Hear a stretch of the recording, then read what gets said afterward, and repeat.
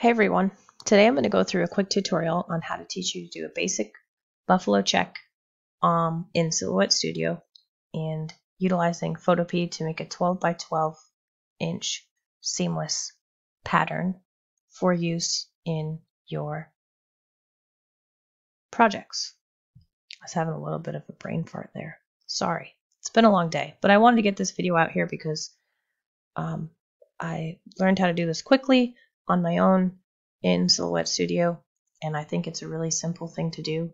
And with this buffalo plaid craze going on, I figured I would give you all a video. So if you like stuff like this, go ahead and click subscribe below and give me some love, and I will be more than happy to make more of these videos. So to get started, you're going to want to open up a canvas in Silhouette Studio, and you can make it a 12 inch by 12 inch. I just find this to be easier.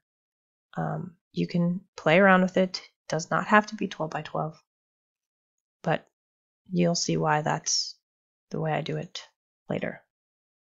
And the first thing you're going to want to do is create a square. Just make it a uniform one. It doesn't matter how big. We're going to utilize the transform panel, which is right over here, and just make that a 2 by 2 inch square. You're going to go back to your transform panel and align that square horizontally and vertically. And then you're going to use your handy dandy replicate panel. And I am using Business Edition, so I'm going to use the simple tools. I'm not going to use any of the other tools. And you can duplicate it right 5 times, or you can do a row of 4 and add 2, and then add 2 more. Okay. So there's our first row. Whoops. And then you're going to want to select all of those and duplicate it down. Now we're going to start building our pattern. Okay. So you're going to want to select, starting with the first square and going every other. So you select the first one with your mouse. You're going to hold the shift key down and you're going to click on the next square, and then you're going to skip a square and you're going to click on the next square. And we're going to color these in black. I already have my fill in my line open, so that way I can keep everything uniform. But I'm just going to click on the black fill and the black line. Now, to build your buffalo check pattern, or just plaid pattern, however you want to call it, you want to use a brighter shade and then like a darker shade of that color. So we're going to go ahead and use blue for this example. So the color next to your black is actually going to be that darker shade. So the way that I accomplish this is I choose the color that I would like to fill, and in this case we're using blue. Okay. And you can actually go to the advanced options, and when you click on that color, it's going to bring your cursor over, and usually what I do is I'll just take that cursor and I drag it up until I find something that's like the color I kind of desire. Now I had already chosen the color that I wanted for this, and actually that's pretty darn close. So I'm just showing you how I chose the colors. I'm just going to back out of that so it's back to what I want it to look like. And you're going to choose the color, the squares that are not colored in next to the black ones. And you're going to choose your darker color, okay, for the lines and for the fill. Now, you're going to want to make sure that your darker fill is diagonal to the other darker fills. So you select those 3 squares. Here's a quick trick for you.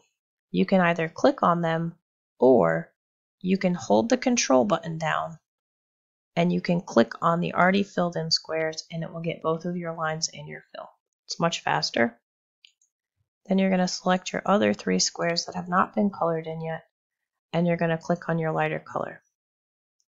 Okay, you're going to do that for the lines and for the fill. And then you're going to select all 12 squares, and you're going to replicate this 2 times. Go once, twice. Okay? You're done. You filled your entire 12 by 12. Now, it's important to note this right here is not the same as right here. And that is because we want to create a seamless pattern. So we're going to go ahead and save this as blue plaid test. And we're going to save it as a JPEG. All right. And then we're going to go to our web browser. And I'm going to go ahead and close this out and go to photop.com, right? You click on New Project. We're going to create a plaid paper. You want 3600 pixels by 3600 pixels at 300 dpi. Click Create.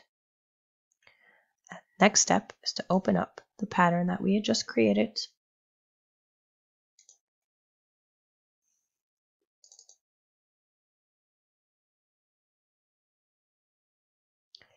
And we're going to go to Image, Image Size, and we're just going to drop that down to 1200. What that's going to do is it's going to make the squares smaller when we drop them into the paper instead of those big honking squares on a 12 by 12. And then we're going to go to Edit, Define New, Pattern, and it's going to add the pattern into the background. The next thing you're going to want to do is double click on your background layer and click on Pattern Overlay. You go to the drop down and click on your pattern. Okay. Click OK. Using the paint bucket, go ahead and fill. And there's your pattern. So you can see that the squares here are much smaller. I just wanted to resize that to the 12 by 12 than this here. If you desire a smaller square, you can change the scale in your pattern overlay before you save it. And that's going to make the square smaller. I do not recommend this because Silhouette Studio does have the ability to scale your patterns. So we're going to go ahead and save this as blue plaid pattern. And to achieve that, you just double click and put the name in. Go to File, Export as JPEG. This is going to save as a 300 dpi JPEG, 3600 by 3600. Make sure your quality is set to 100% and click on Save. This is going to drop this blue plaid pattern into your Downloads folder. Now, we want to insert this into Silhouette Studio so that we can use it to fill a shape. I'm going to go ahead and just draw a heart very quickly, preferably facing the right direction, and place it on my workspace. To upload your pattern, you're going to want to click on this folder down here. You're going to want to go to your Downloads folder, find your new pattern, and drag it in. This is going to upload your blue plaid pattern, that's a tongue twister,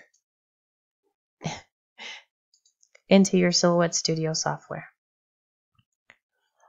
You can then click on your shape and go to Fill Pattern.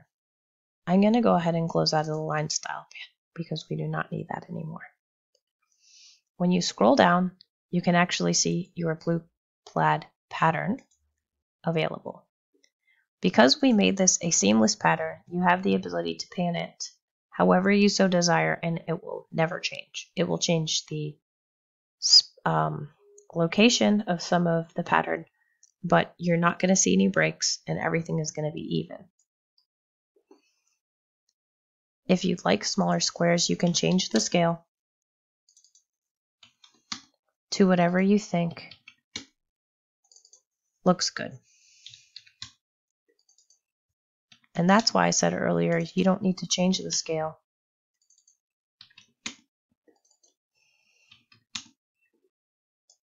In Photop, because you'll achieve the same thing here. Okay? You can do this with virtually any colors. I've done a couple of different ones that look pretty good.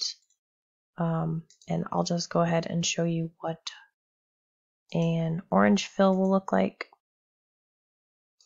I'm just going to go ahead and do that real quick. And instead of going through the entire process, I'm just going to select all of the squares that I desire to check. And then I'm going to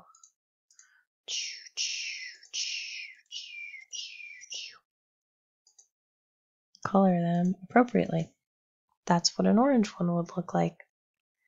I'll go ahead and show you what the red looks like.